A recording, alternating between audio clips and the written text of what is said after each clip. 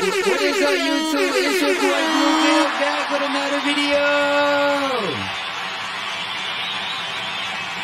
Alright, so look, in today's video, we got how a high-level mindset helps you realize your potential from CORDAE. You know what I'm saying? My boy CORDAE said he about to teach us how a high-level mindset helps you realize your potential. You know what I'm saying? Let's step into it. That's the shit I'm trying to. I need some of that. How's everybody doing today? So, for those of you who may... Bro, I ain't gonna lie, bro. Before we get to it, bro, this nigga had a lisp. I couldn't fuck with him because he had a lisp, bro. Like, his music, I ain't fuck with it. It was something about the lisp, bro. I'm sorry. Not know who I am, which is probably the vast majority of you all. This boy look like a GTA character, boy. Look, he got the dreads. He got the big coat on. He on stage. I'm trying to think, is those Alexander McQueen's? What is those? Those look like J's, for real. Them J's? My name is CORDAE. I'm 24 years old. I was born in Raleigh, North Carolina, but was raised majority in Suitland, Maryland, which made me who I am today. I'm a hip-hop artist. More specifically... that boy said hip-hop. I'm a hip-hop artist. Is that what I do, hip-hop? Grammy-nominated hip-hop artist. A quote-unquote critically acclaimed world... Why he brag about the Grammy nominated, though? I just noticed that, like, I peeped, like, he bragged about the Grammy nominated. So if I get nominated to the Grammy, I get to brag and say that? Wow, that's crazy. Renowned B-list celebrity. But to be honest, more like B-. But again, you all can just call me CORDAE and assume that I'm almost kind of a big deal because I am here doing a TED Talk. Now, I know what you're thinking. What does a 24-year-old rapper possibly have to say during a TED Talk? 24? Okay. Like, who cares what Ja Rule thinks, you know? But I'm here to talk about my mantra and my way of life that has gotten me this far and can hopefully take me a lot further on my journey as I'm just getting started, and that's the high-level mindset. Now, before I get into the details about the high-level mindset, I want to tell you about the original creator of the high-level mindset, and that's my mom, and she doesn't even know it. My mom had me when she was 16 years old.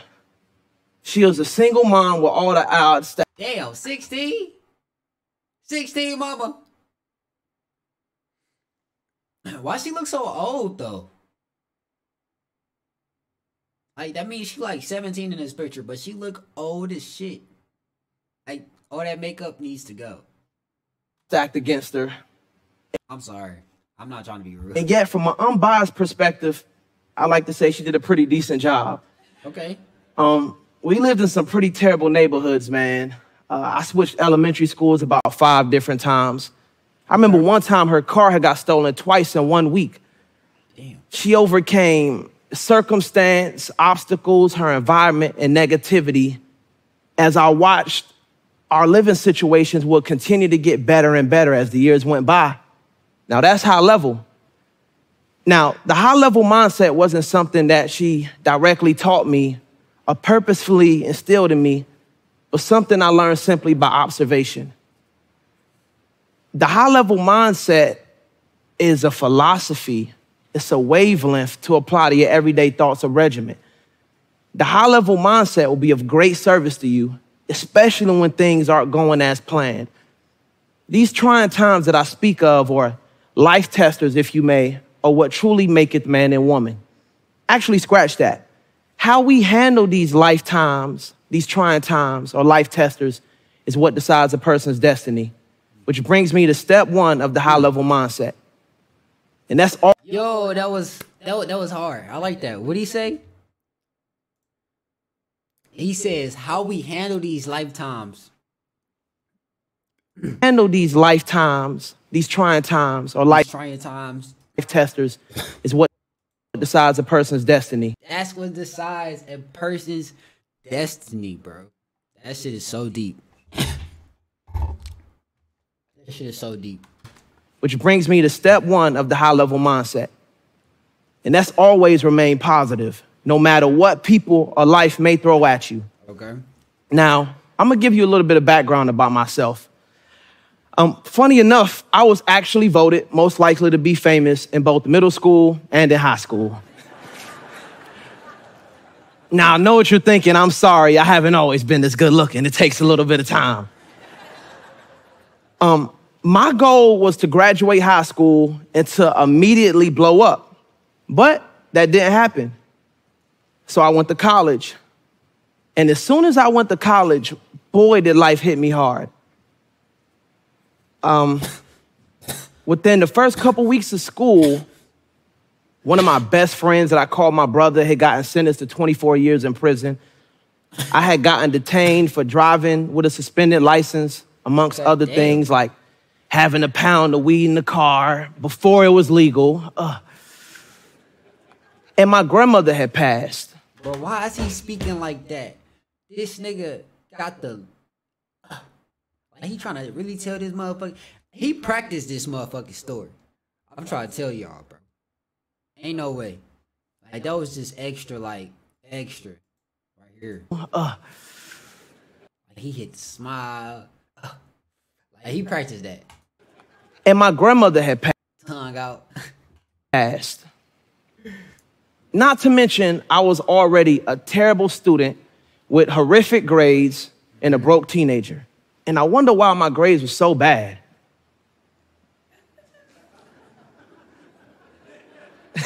Now, that's just disrespectful. I wasn't even trying to hide it. Facts. But on top of all of these things, what was really the breaking point for me was that I had released a mixtape that I worked on the entire summer, and it had only gotten 200 downloads. Now, my previous two mixtapes got 2,000 downloads. So I was not happy with the regression, to say the least. Again, this almost pushed me to the brink of quitting and insanity. But the high-level mindset made me think, man, these misfortunes are just going to make my triumph story a lot cooler. I use this as fuel to the fire, motivation, if you will. It made me think, you know, life is just a book. Not every chapter is going to be perfect, but it's about how it ends, which brings me to the second step of the high-level mindset. Always be intentional with your desires. Know exactly what you want. In 2018, I created a vision board. At the beginning of 2018, I created a vision board. And I'm proud to say that with the high-level mindset, within 1 year, I almost accomplished everything on here. Y'all can clap for that.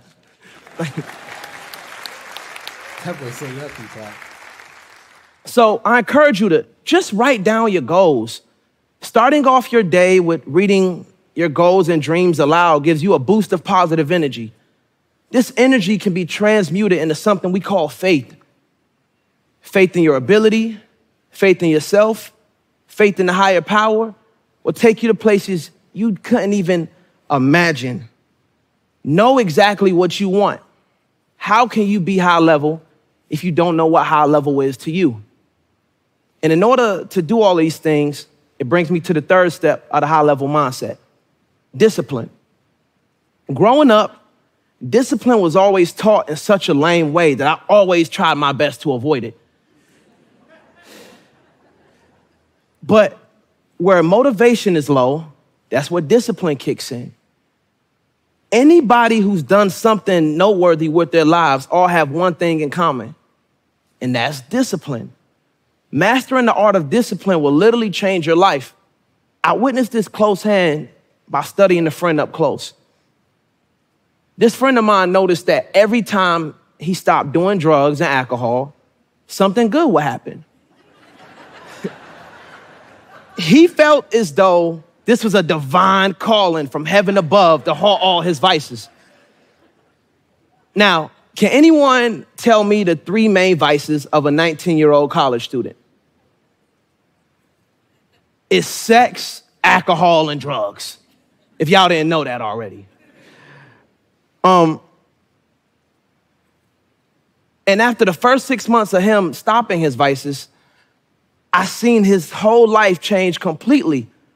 Again, he thought this was a sign that maybe God doesn't want me to do drugs, drink alcohol, or have sex. But no, that's not the case. Thank you. He was just simply learning discipline without knowing. All right, I have a confession to make.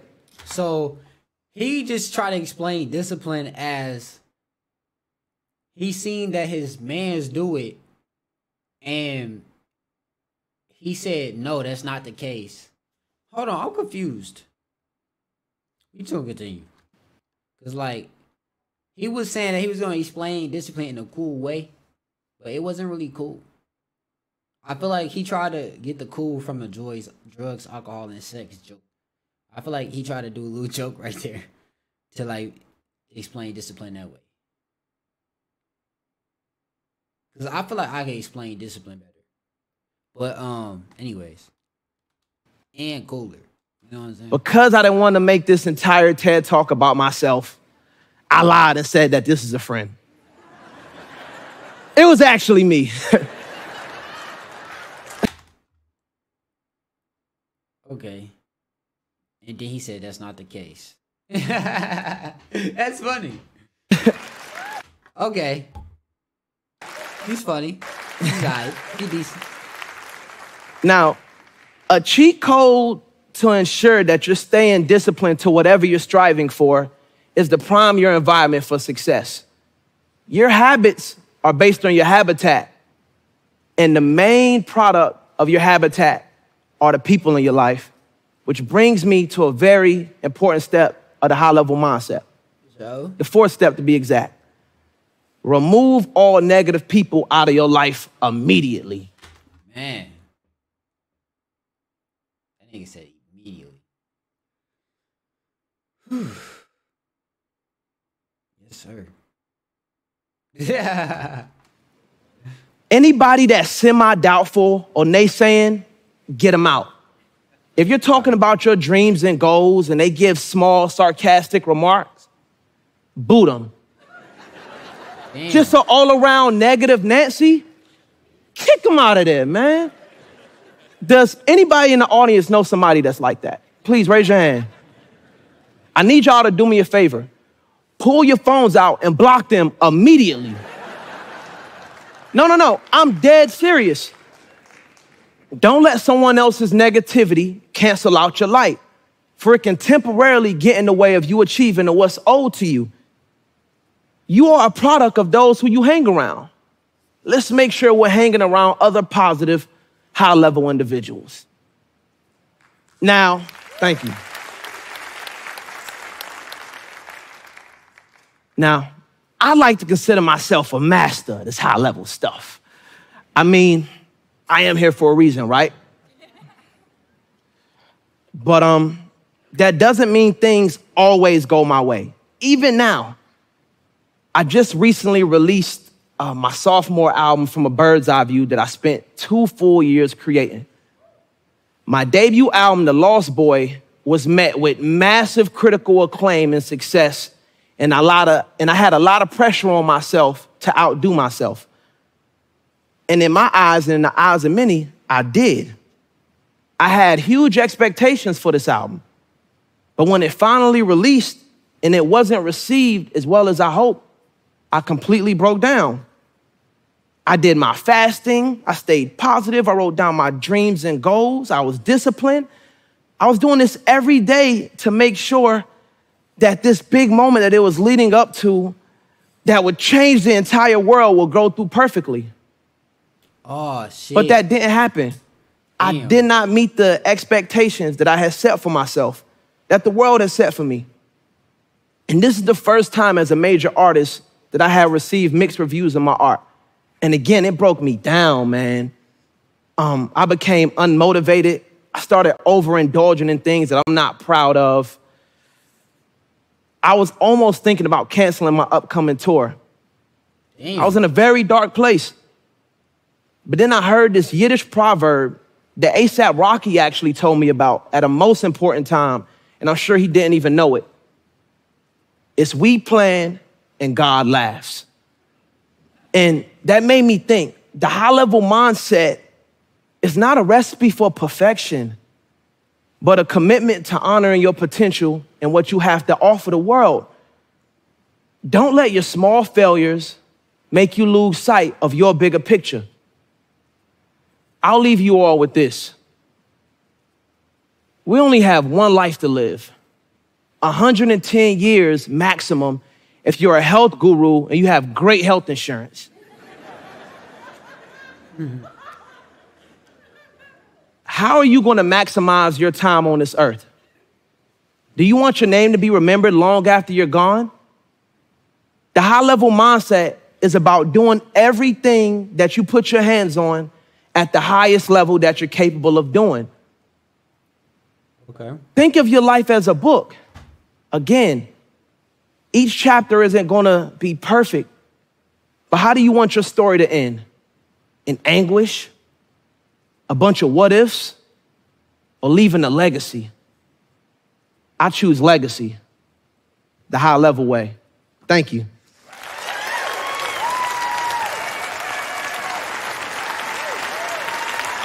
Okay.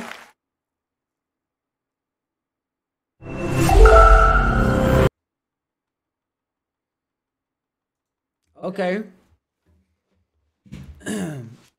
My thoughts on that was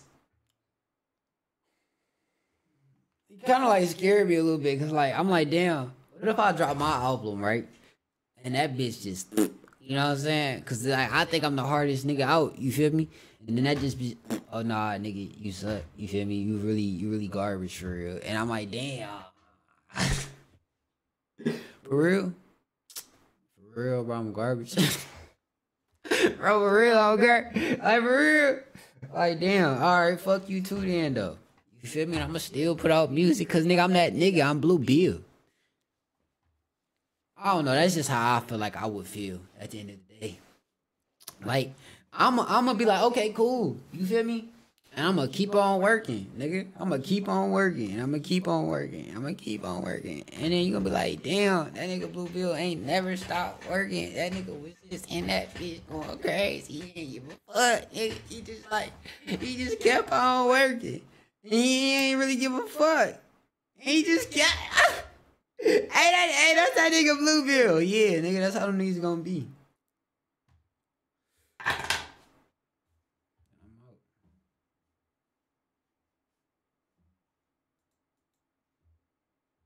Damn, nigga, this dramatic interest wasn't